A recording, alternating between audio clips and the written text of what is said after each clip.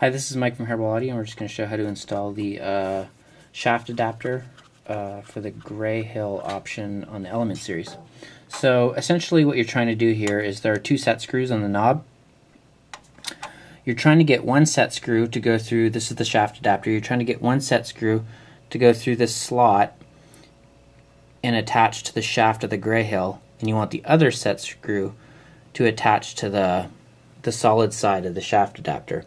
So basically, to make the connection secure, you need a set screw on the Gray Hill adapter and one on the Gray Hill shaft and one on the shaft adapter. So here's how I like to do it. So what else? I usually like to put this thin end first, the smaller end in first.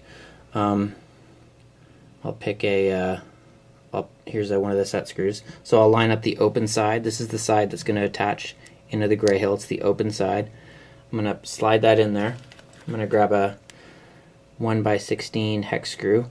I'm not setting it on anything. I'm just going to push this in so that it goes through. You'll see the shaft adapter pop up a little bit. That's fine. I'm going to screw this in so that it goes through that opening where it will attach with the Gray Hill. That's just so I can set the shaft adapter in place so I can rotate it, rotate the knob, and set the other one that's going to attach to the actual shaft adapter. So this one won't go in very far. It's going to hit that solid side of the shaft adapter. I'm going to tighten it.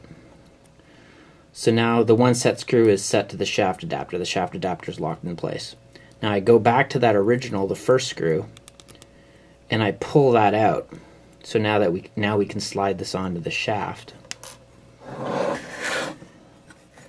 I've gone ahead and I've turned my Gray Hill all the way counterclockwise so it's set to minimum gain. Now I can line it up. Now that I've pulled that first screw out now so it'll fit on. Now I can line it up with that first dot, and I can go back to that screw that goes through the slot while I hold the knob in place, and I can tighten that all the way through that slot so that now it's hitting the Gray Hill shaft, and tighten that.